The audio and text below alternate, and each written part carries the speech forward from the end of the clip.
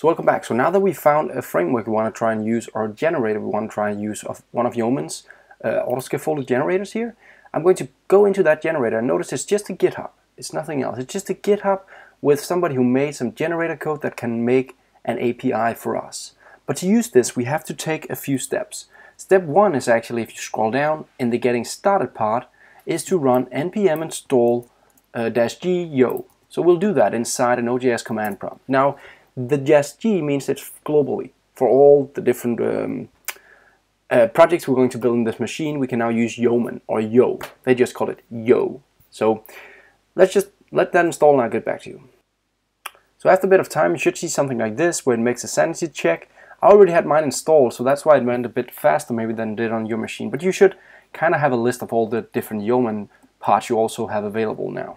So now Yeoman is installed. That means that now we can install a generator for Yeoman. Okay, so Yeoman is the tool that can build these generators, where the generators themselves can build specific helper scaffolded solutions for us, right? So we're going to also install this tool, which is called the Generator API. So let that install. That'll just take a minute as well.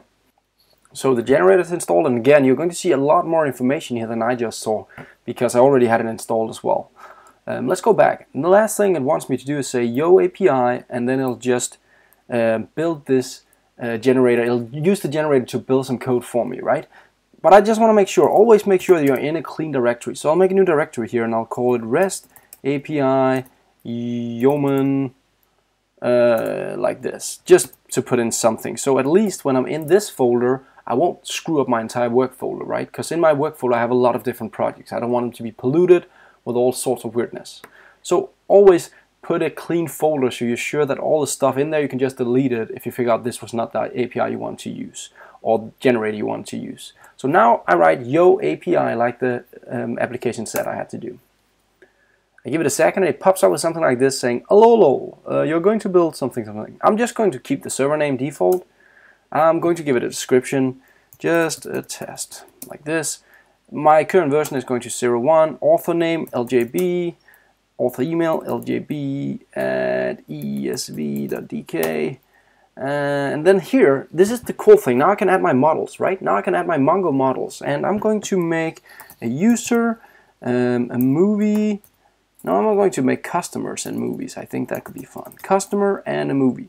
That's all I'm going to have. Let's just press enter. And what do you want the database to be called? Well, let's just keep the same name again. Do you want to use Docker?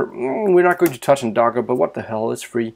So after a few seconds, it's created all of these beautiful files for me. And these are all the dependencies in this new REST API that we actually just downloaded from npm to be ready to start working with our REST API. Next time we'll try and run it and we'll have a look at what it can actually do. But that was kind of how you use Yeoman to make your first REST API. See you next time.